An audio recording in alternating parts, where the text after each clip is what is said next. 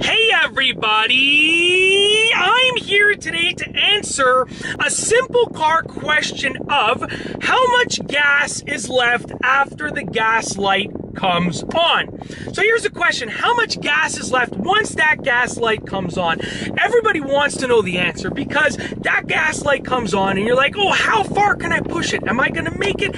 How far can I push it? And here is the simple answer. Now, obviously it's gonna vary from car to car. It's not one answer fits all, but I'm gonna give you a general answer that will be a rough estimate that will be true for the vast majority of cars. And that answer is, generally speaking, about 2 gallons of gas. So when you see that gas light come on, in the vast majority of cars, there's going to be roughly 2 gallons of gas left, okay? Now, a lot of experiments have been done to figure this out, filling up the tank and then driving till the gas light comes on, then filling it up again and seeing how much gas you use, blah, blah, blah, blah, blah, seeing what it go, how far you can go till empty. But basically about 2 gallons is a rough estimate. Now, here's the thing. Here's where it gets complicated, because that's the easy part. How much gas is left? The distance that you can travel on that 2 gallons is going to vary from car to car, because every car has different gas mileage. Let's say you have a small 4-cylinder car, small 4-cylinder engine, amazing on gas. You're probably going to be able to travel a great distance on that gas light, when that gas light comes on those 2 gallons. But let's say you have a massive V8, brum, brum, brum, brum, brum, brum, rocking the streets over there. It's only going to be able to travel a short distance, and that's because the V8 is most likely, almost certainly, let's face it, almost certainly going to use more gas than the small 4-cylinder engine, than the inline 4, let's say, okay?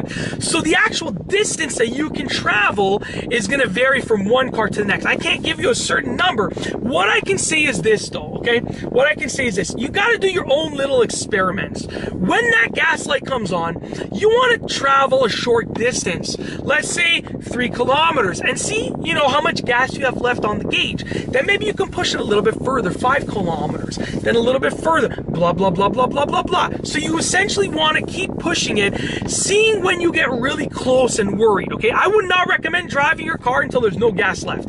Not only is it, a bad idea because you're going to get stuck, but it's also horrible for your fuel pump because it's going to suck in air, which can wear down your fuel pump really quickly.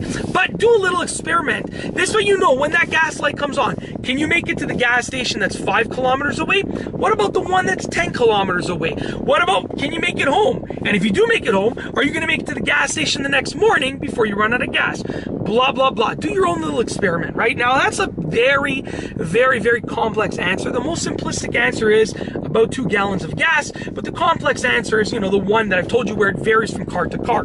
My recommendation: as soon as that gas light comes on, fill up your gas tank. And I also recommend that, if possible, fill up your gas tank before the light comes on. I always try to, my car has a readout that tells me how many kilometers are left roughly. So I know, give or take, how many kilometers are left. But I always try and fill up before that light comes on, because there's so much unpredictability. You might hit traffic, that gas station might be closed, it might run out of gas. You don't know that, and you don't want to leave it to the last kilometer, because then you might not make it home. It's as simple as that. So with that being said, try to fill up your car before that light comes on. That's my recommendation. And that's it.